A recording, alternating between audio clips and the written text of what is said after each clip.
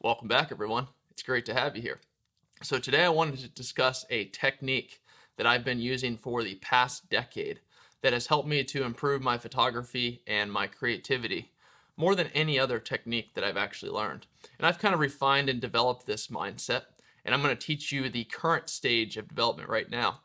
And you can implement this for anything you want to learn or improve upon, but just so happens that it works really well for photography too. So over the last decade or so of teaching people photography and doing photography full time, being out in the wilderness, hiking, taking photos, and kind of learning how I learn best, I've kind of studied myself and I've studied how other people kind of learn. And this is one of the really big things that kind of stands out. And that is that I see a lot of people, and this includes myself, that kind of run away or try to avoid or stay away from or design their life in a way that they can always avoid being uncomfortable. And I found this to be a huge detriment. And by uncomfortable, I mean people try to avoid situations that they don't like mentally, meaning it might cause them mental discomfort, or they try to avoid situations that might bring physical discomfort, such as really hard, physically challenging things, or even things that are creative that they know that they would really like to do, but they know that it's a hard process to figure out and get better at. And since their work's currently bad, working to get better can be really uncomfortable. So whenever I'm looking at people that are trying to learn and looking at myself, I always notice this, because when I first have this idea pop into my mind of something I want to improve upon or get better at, my mind automatically just comes up with all these reasons that I'll fail or I won't be able to do it. And at first glance, I might say, okay, well, there's no way I'll be able to do that stuff. So I just revert and kind of stay on the comfortable pathway that I was on. But what I've trained myself to do, instead of looking for comfort, is to find the areas that really interest me in my life and I want to get better at, and then go towards uncomfortable scenarios. Because what I've found, when I actually embrace being uncomfortable and I go towards things that make me uncomfortable physically and mentally, if these are actually things that I want to get better at or improve upon, then the end result is I rarely ever fail at them. And I end up enjoying the entire process, even though at first glance I thought it was going to be uncomfortable. I enjoy the whole process more. And I just have a way more fulfilling life when I'm always aiming at stuff that is uncomfortable. So I want to talk to you guys today about the process or the methodology that I use to become more creative, become better at photography, and just have a more fulfilling life by always aiming at things that might seem way up here and out of reach and that seem uncomfortable to go after at first, but really end up being just a great overall experience after I determine that I'm going to go for them, even if they do make me uncomfortable in the short term. So that's what today's talk is going to be all about. Any of you guys that are new here, there's a lot of subscribers that have been signing up in the past few weeks, which is awesome. I do these Sunday talks every Sunday that I'm home, and I do a quick talk at first, then I answer some of your questions from the past week, which I'll be doing later. But my overall goal is to be able to teach as many people as possible and kind of show them the paths that have not worked for me over the past decade or so of being a full-time landscape photographer, and show all the ways that I failed. And from those failures, show the mindsets or techniques or different ways of living that have worked for me. So you can kind of use those techniques and bypass all the failures. So the best thing that everyone can do if they want to help me to teach more people is to give a thumbs up under the video, subscribe to my channel. You can hit the notification bell. And what this does is it kind of lets Google's algorithm know that you got something out of this video. So by doing any of those things, you let me teach more photographers, because the YouTube algorithm says, hey, people like this video, I'm going to recommend it to more people. So Google will show the video to as many people as possible if you guys keep subscribing, hitting the notification bell, and the like button. And that really helps me out to teach all the photographers I possibly can. Another way you guys can help me out is if you want to sign up for my email list. I send out really cool stuff all the time. I never send spammy stuff or garbage content. I only send out things that I really think will help you out. So there's a box or a link under this video where you can check out my email list too. But I have a few notes here of the key points that I want to talk about today. But the overall arc of this thing is a technique or a mindset called anti-fragile. You could call it anti-fragility as well. And there's a really good book on this called Anti-Fragile. And it's technical, but it's a great way to view the world. So anti-fragile things are systems. You could say it's a thing or a system. Is anything that can take stress or strain. And from taking stress or strain, it actually improves that thing in the long term.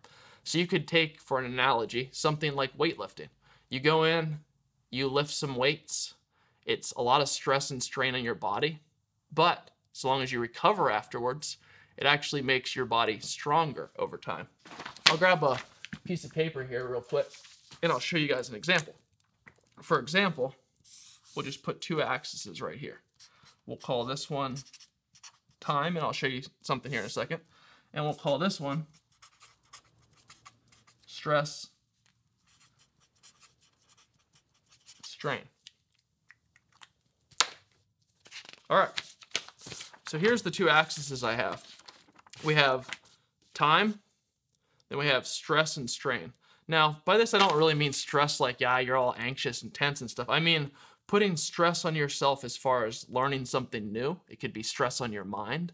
It could be pushing your limits as far as things that you were scared to do and you went and did anyway, being that that thing was not going to kill you and it's fairly safe. But things that might seem really dangerous in your mind, like maybe you want to become a pro landscape photographer, or maybe you just want to photograph all these locations that you see online and you're like, man, I could never do that. So you just back off from it. But if you aim at that thing and constantly go for it, you might cause some stress and strain into your current normal environment, but over time it'll actually make you stronger. So how I like to look at this is that, let's say you have something, we'll just pick one specific thing. Let's say you want to get better at photography, for example. Well, at first, if you're constantly pushing yourself, you're going to induce some stress or strain into your life, right? So let's say you're down here at point 0 and you're like, I want to get better at photography. You might not have an end goal in mind, but maybe you have to constantly put out new work and show it online. Maybe you have to constantly edit photos and fail, but consistently get better over time. All these things cause some mental stress and strain, but once you get used to that mental stress and strain, you're kind of like, oh, well, it's just a feeling. I don't really need to worry about it. So you can kind of push past it. And every one of these experiences kind of just trains your mind to understand that you can actually trust in yourself and trust that there will always be stress, there will always be anxiety, but you can push past it anyway, because a lot of things that cause that are just mental.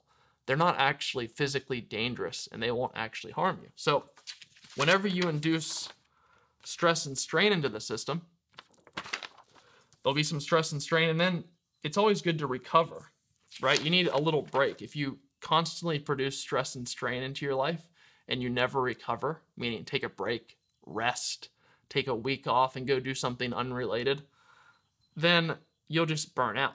So induce stress or strain into the system, being yourself, your mind, your body, anything else that you want to do in life. And then slowly recover for a short amount of time, and then induce more stress and strain into the system. And slowly, your skills will also improve as well, because just like weightlifting, I'm going to put this over here because it meters the camera really dark. Just like weightlifting, at first, you're fairly weak. Most of us are really weak unless we lift or do push-ups or anything else, right?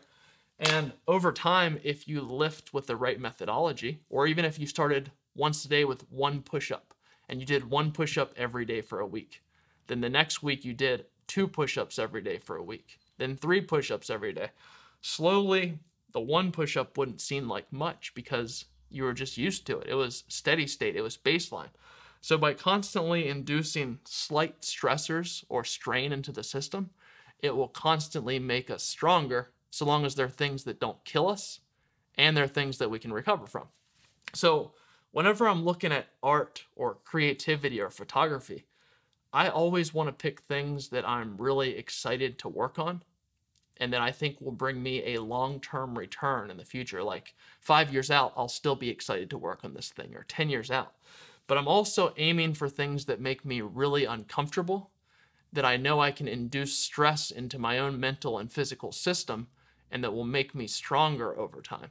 And by constantly doing that, I know that even if I fail at a lot of these things that I go after, I still learned something during the process because I taught my body and my mind to be mentally stronger and mentally better suited to deal with stress and strain. And eventually, you might see people that just do things that look like they would be really stressful to you or that you couldn't manage. And this was me when I used to watch YouTube videos, right? I would see people make videos and I would be like, well, I'm nervous to make videos. I don't want to make videos, but I do want to get the ideas out there. So I had this goal of making YouTube videos, but it was stressful for me to make the videos at first. But eventually, you just get used to it, and then eventually that stress subsides completely. Whereas to now, I can turn on a camera and speak, and it doesn't really make me stressed at all, because if you really think about it, I'm just talking to a camera out in my gear shed, and there's nobody else here. So it's not a big deal. And anything can be like this. Anything that freaks us out, anything that makes us uncomfortable, if we aim for it and pinpoint it down, then it can be something that really helps us to get better with our skills, with our mindset, with our physical ability to do stuff we want, and everything else. So this concept of anti-fragile, I try to look for all places in my life that I can apply it. And if I can't apply it, meaning if the system won't get better from stress or strain, or my process of photography or my process of creativity won't get better from stress or strain, I normally don't do things like that, because that means I won't get a very big return on it in the long term, because it's never going to grow, it's never going to get better, and I'm never going to be able to improve upon it. Another really good way to visualize things that has helped me a lot in doing tasks that stress me out at first, or having goals or objectives or whatever else you want to call it that can be very stressful, is to look at the worst case scenarios and the best case scenarios. And this is like the upsides and the downsides. So I can give an example of when I quit my job. I had a good job. I was doing engineering for Boeing, which is a massive airline company, and I kind of liked the job sometimes and I didn't like it other times, but I wanted to be on my own and create photography and art and go backpacking full time and teach people. So I was thinking to myself, well, if I quit my job and I go to be a full-time photographer, what is the worst thing that could happen in that scenario? Well, the worst thing that could happen is that I could completely fail at photography, my business wouldn't make any money, and I would be broke for a short amount of time. But I could go back and work the same job that I was working before, or find a new job in that field that I was qualified for. So the worst case scenario, by taking this thing that seemed really risky to me at the time, was just being back where I was in the first place, which is at my job that I didn't like that much. So that was the worst case scenario. The best case scenario was I could jump into full-time photography. I would get to go on backpacking trips all the time. I would get to take photos all the time. I get to teach and make videos all the time. All things that made me really excited. And the upsides, or the best possible outcomes, were virtually unlimited, because there's no stop on my ability to constantly improve with myself and create and get better. So I might have these ideas right now of all these perfect upsides or these perfect outcomes. But the truth is, if I'm constantly working on my photography and working on myself and going towards uncomfortable situations, then things that I see as the best case scenario right now, I can't see beyond them. Meaning there's all these things that actually could happen. Let's say a good way of putting this would be things that I can see as the best case scenario now. Once I get to that place in like maybe 3 or 5 years, there'll be all these new things that open up as far as what I could do. So I can't even see all the potential upsides. Potential downside, is being at my old job where I was. Potential upside is virtually infinite or unlimited. So if I see a system or a game like that where there's limited negative downsides, there's unlimited potential upsides, and it's something I'm interested in, but it just makes me uncomfortable, then I'm insane if I say, well, I'm not going to do this because it makes me uncomfortable in the current moment, and I'm just going to go for it anyway. But the hard part is learning to jump past that initial flinch where you have the idea and you're like, I'm not doing that. It's scary. It'll be hard. It will feel uncomfortable.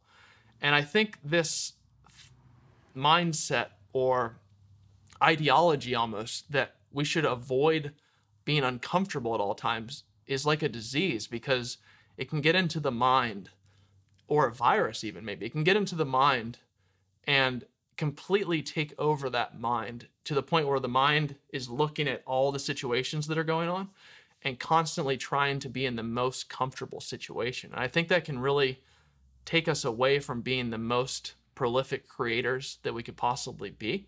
And I can think of many times that I've actually done that, and I've seen an uncomfortable scenario and I've backed off into comfort. It actually just makes me feel really bad about myself, and I lose self-trust and self-worth. But if I'm always going for things that make me uncomfortable and then I go and do them, sometimes I'll fail, of course, and then I'll know what it was like to fail and I'll learn a lot from that. But sometimes I'll succeed. And either way, I'm learning a lot about myself and how I can learn more and get better. But most of all, I'm gaining trust in myself with the ability to have a goal or have an objective or an outcome and go and accomplish it just by learning things. And the internet is an unbelievable tool, because almost anything you want to learn to like a beginner or intermediate skill level, you can just go on the internet and learn to experiment on your own and teach yourself these things. So it's an unbelievable time in history that we have to do this stuff. And I think aiming for comfort and aiming for a mind that is just kind of mellowed out and always comfortable can be a really bad thing. So I always like to turn it up in my mind to the point where I'm like, there's something I want to do. It's going to be uncomfortable. Let's turn that scenario up to even more discomfort and even a higher objective, a more difficult objective, and go at it anyway. And those end up being the times in my life that I feel most fulfilled. I feel the happiest. I feel the most rewarded.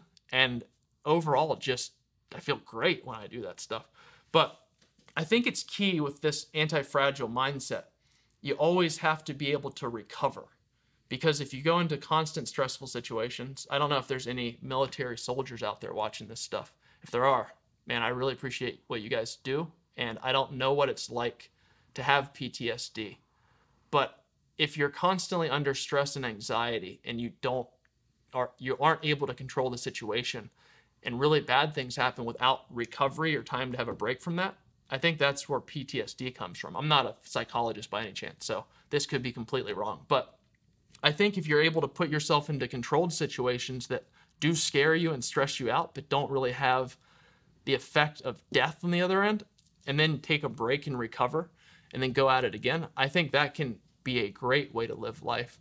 But if you never have time to recover, or you could actually die, or you don't have the ultimate control over the scenario or your life, then I think that can cause a lot of mental havoc. So I by no means, with this anti-fragile mindset, mean put yourself into dangerous scenarios that could actually hurt you, but put yourself into scenarios that make you flinch for a second and you're thinking, oh, well, that's scary in my mind, or I don't think my body could actually do that because I've never done it before. I think scenarios like that, where you can prove to yourself how valuable, or maybe not how valuable, but what you can actually do when you put your mind to it, are fantastic. So that's just some of the stuff I wanted to go over.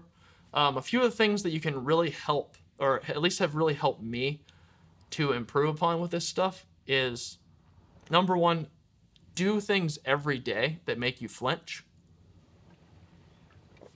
There's a really good book called Flinch that's all about this. That's the entire title of the book. It's called Flinch. I don't know who wrote it. I'll put it down in the description under this video. But few things you can do to battle this and to make sure that you don't have to think every time. Because if I have to wake up and think every day about doing a bunch of different tasks and all of them are kind of stressful because I haven't done them before, then I'll kind of back off from it. But if I have a schedule where I've already determined that I'm going to do these tasks and I just get up and I have the schedule set out every day, then I just make the decision once that I'm going to do it, and I don't have to battle my mind every single day. I just wake up and get after it. So The War of Art is an awesome book that discusses this, and he calls this thing the resistance. And the resistance is basically when you have this idea in your head of things you're going to do, things you're going to create, things you want to accomplish, and then you're like, nah. The resistance tries to pull you back to your current steady state. So the War of Art's awesome for that. But having a daily schedule where you say, for a block of time every day, I'm going to do so-and-so. So let's say you wanted to get better at editing. Set an hour every day where you wake up and you edit for an hour. Don't have an outcome that you could, per se, fail at every month. Like, I'm going to put out 20 new images a month. Just say, I'm going to edit for an hour every day. We'll see what it comes out of it every month, because you will get good outcomes. Or I'm going to go on a photo trip once a week where I go out and shoot for a few hours or something like that. And if you make these scenarios where you can actually thrive in the scenario without having like, well, I have to make 10 photos this year that are great, by having the time block or the ecosystem where you can create and not have to have the stress of I have to make 10 great photos this year, that's the places that I am the best at creating. So that's one thing that can help. You have these blocked times every week or every day that you just create within that time. And what are some other things I wrote down here? Sharing your work online consistently. And I'm a big fan of this because when you have to share your work with other people, even though you currently think your work is bad, it's going to build up your ability to do something that makes you uncomfortable. That is, share work that you currently think is bad and not to your full potential with the entire internet. And every time I post a video, I do this. I can even think back on this video already, and I've made mistakes while I talk. So it's not perfection, but I'm getting the idea out there, and I'm gonna go edit this video and upload it to YouTube after I'm done, even though it has mistakes in it. So sharing things with the world consistently, like photos, videos, anything else you create, even though it's not perfect, will really build up your ability to do uncomfortable things.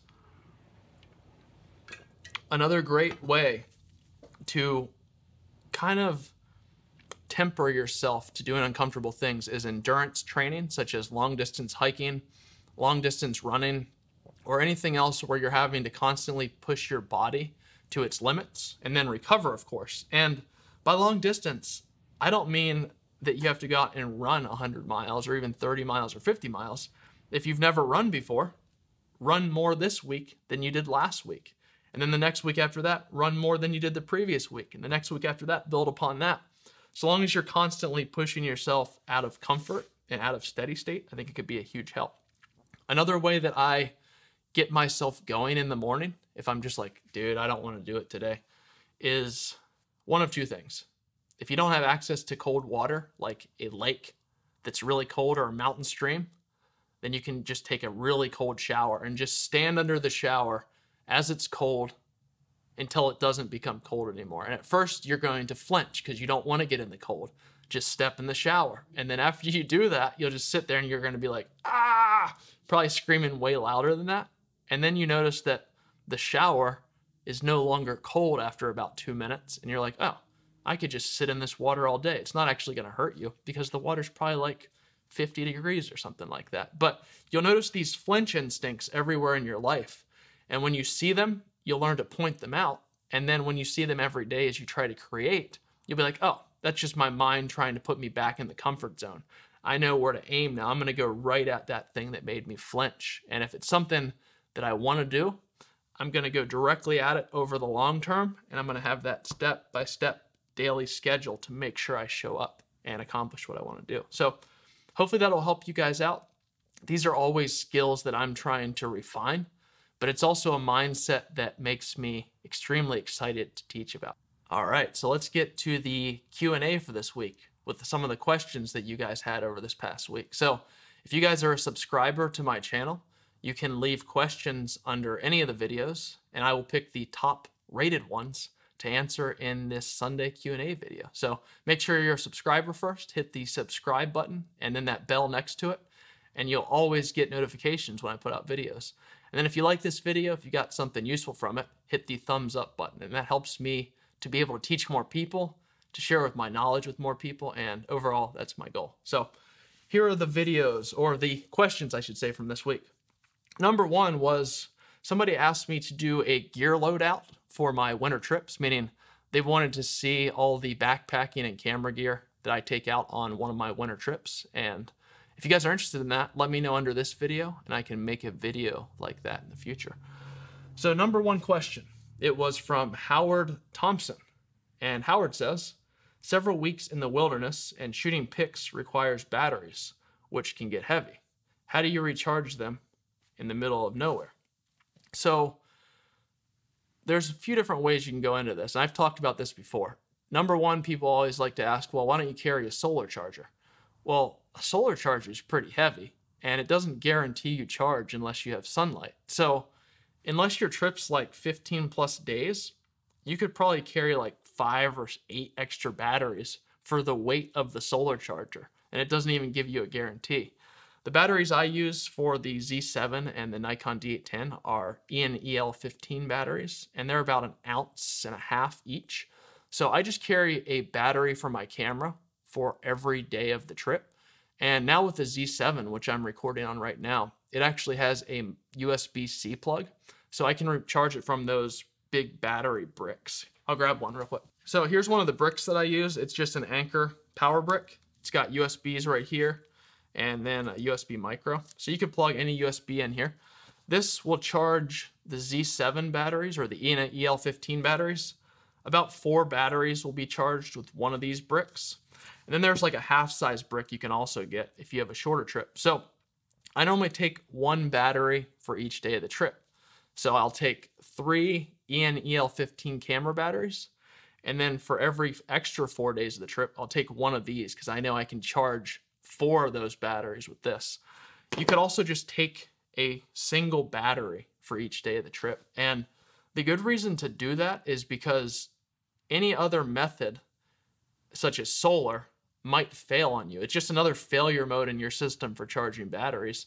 And it also has a lot of weight that comes with it that you have to calculate when you're looking at batteries. So I'd rather just keep it simple and use batteries and then use these. This also charges my GoPro and my phone that I use for navigation and everything else. And one of these actually weighs less than 4 EL15 batteries, but will charge 4 of those batteries. So this is a more efficient mode of carrying energy out in the field, but I still carry 3 of the EL15 batteries because I want to have the ability to swap them out if one dies for some reason or another. Another reason that I like to do that is whenever you're out shooting in the field, you might get one of the batteries wet or it might fail or anything else, and you want to have 2 backup just in case. So I carry 3 out with me plus one of these. Another thing you can really do to help improve your battery life in your camera is to take it out when you're not shooting. So I have my camera packed away in my bag when I'm out hiking, and I take the battery out before I put it back, and that will help it to last a lot longer. So the next question is, so that was from Howard Thompson. Thanks for the question, Howard. Really appreciate it. The next question is from Andy Blessett. I think that's how you say your name. It says, I live in the UK and will never see or meet the things that you do. What I'm keen to know is, how do you deal with the wildlife you must come across? So the wildlife, the bear, the cougar, the wolf questions, I get these all the time. And from the outside, before you start going out in the wild, and when you first do, this seems like these things are just waiting to attack and eat you at any possible time they can, right? But what I found, and of course you will always take all accountability and everything onto your own shoulders when you're out in the wilderness, but what I found is that none of these animals are dangerous. The only animal that I'm really even semi-worried about is the grizzly bear. And when I go into grizzly bear territory, I'll carry bear spray. Otherwise, I don't carry any deterrent. I don't carry any firearms when I go out backpacking because they weigh a lot. I'm not against having a firearm in my vehicle or at my house, but firearms are not a great way to protect yourself when you're out backpacking because they're so heavy and you don't want to have to carry a firearm around on your trip. And most places like parks, you can't even carry a firearm. So the best thing to do that I found for wild animals is first determine the animals where you're going that are above the food chain from you. So where I go in the western US, Canada, BC, up in Alaska, the grizzly's number one, but most places don't have grizzlies except Alaska, Montana. They say they have them in eastern Washington, and I don't know if that's the case or not. And they say they have them in Wyoming. I don't know if that's the case anymore or not either. But definitely Montana is pretty big grizzly territory. Idaho maybe as well. But if I'm not in grizzly territory, I want to look at all the other animals that could hurt me. Number one, bears could hurt you. Black bear, brown bear. Number two, cougars or mountain lions. Now, it's always good to know what to do if you get attacked by one of these animals. And you don't need to just know what to do. You need to understand the entire process of what to do until it's ingrained into your muscle memory. For example, if you see a bear on the trail, you need to know exactly what to do when you encounter that bear without even thinking. If the bear runs at you and attacks you, you also need to know exactly what to do. And there's lots of training online. I'm not going to get into the training. You can Google and research what you need to do. But a good thing to do is to go out in your backyard with all your gear on that you would be hiking with and pretend there's a bear and go through the exact step-by-step method that you're supposed to go through to make sure it's ingrained in your muscle memory. For cougars, the exact same thing holds true. You need to know the entire process of how to deal with a cougar if you meet it. Most likely in the wild, neither of these things or any other wild animals, even a grizzly, is not going to bother with you. They would rather be left alone. So long as you're making noise and you don't sneak up on them, then they want to stay as far away as possible as you to make sure that you don't come after them, right? Because they don't know if you're a hunter. They don't know if you're something that's trying to eat or kill them. They just see a big person. And if they're familiar with people, they probably also know that that's not the best thing to kill to get some food. So usually the only time that a cougar or a bear is going to attack you is if it's frightened from being cornered and it can't escape. If it's threatened, if it has cubs or babies with it, then it might attack you to save them. Or it's extremely hungry, usually from being injured, and has no way else to get food, so you're like the last-ditch effort. Cougars and bears generally aren't looking for people to eat. That's not their main source of food. They would rather find something that they're used to eating and that they have evolved to eat. So these things can all be threats. They can definitely hurt you, but a much bigger chance of getting hurt or dying is in your car on the way to the trailhead. And nobody ever thinks about this because it's become normalized. They'll pick up their phone and text on the way to the trailhead. And the statistical spike as they drive to the trailhead, the chance for death is way up. Once they get to the trailhead and start hiking out in the backcountry, even with all these so-called dangerous things like falling off a cliff or bears or wildlife, the chances of you getting harmed from them, even in the worst case scenario, are so low compared to the chances of you getting sick with like a terminal illness, a car accident, or anything else that kills millions and millions of people every year. So it's always good to look at the statistical chances of things actually happening to kind of rate the level of fear that you should have around them. And it's good to be trained to what to do if you come in contact with those things. Because if you're not trained on what to do, you're going to make a guess, and that's where you're going to get hurt. So extensive training is fantastic. I have training for anything that I get into that's of a very high skill level, meaning if you go backpacking, you want to get trained in all the things that can kill you. So be trained in wild animal response. Be trained as a wilderness first responder, meaning that if you're in a scenario that needs medical attention, you have to know, and by know, I mean thoroughly understand how to extract yourself from a severe medical, you could say trauma or any other accident, and being able to extract others as well. So the wilderness first responder training, which anyone can get, it's a 10-day course, you will know how to react to these scenarios so you can be better prepared. For mountain climbing, using ropes using crampons, using harnesses, surviving up in the mountains in very dire environments. These are all things you can get trained upon. You can train for avalanche safety, how to survive in avalanche terrain, how to make the best decisions. And training is also just going to be a great method to expand your ability to help other people as well if they get into a bad scenario. So these are all things I want to be ready for. I want to be ready to take care of people, help them out of bad situations if they need it. But I don't want to be scared of things and let them hinder the things I actually want to do in life if those things aren't actually that high a probability of me getting hurt. And even if they are, once I know the probability, I can kind of weigh that against what's going on. So I like wilderness photography and being in the outdoors because I'm dealing with all these things that could potentially get dangerous really quick. I'm kind of walking this fine line between safety and danger, but I am always trained on all the things, at least the things that I think could happen, so I could kind of extract myself out of that situation. So that's kind of a long answer to your question, but I think all these things tie together. Any way you can be more prepared as far as training for anything and actually take the time to ingrain that training into your muscle memory, because I've been in some emergency scenarios, and in emergency scenarios, the best thing to be able to do, which takes time at first, is stop, take a few deep breaths, meaning like 1 or 2 deep breaths, and decide on the next thing to do. Because if you can't train yourself to stop and go,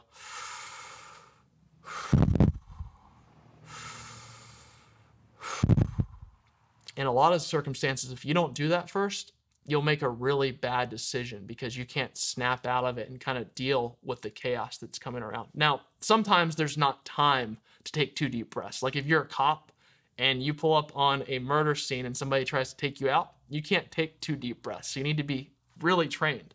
If you come across a wild animal on the trail, you can probably take a second to collect yourself and take 1 deep breath and say, there's no need to be scared. Being scared is not going to help me in this situation. Being scared will draw the animal to me as I show fear. I need to make logical decisions based on my training that aren't fear-based. And that's the best way out. But it takes a lot of time and a lot of repetition to train yourself to not make fear-based decisions. And I think that's one of the biggest assets that you can have as a person, is to be able to step back from your mental thoughts and fear and say, I need to make the logical decision, but not a decision based on fear. So that all plays into that stuff. Hopefully it helps you out. I thank you guys for watching this video. I really have fun doing these.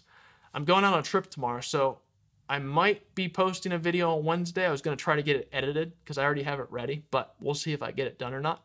For anybody that's on my email list, I'm going to send you guys some new content on Wednesday no matter what. So if you're not on my email list, you can sign up for it. Below this video, there's a link, and you get access to my free photography course and a bunch of PDF guides that you can take out shooting with you. So once again, guys, thanks for watching. I appreciate you being here. Hit the subscribe and like button if you enjoyed this video. I'll see you next time.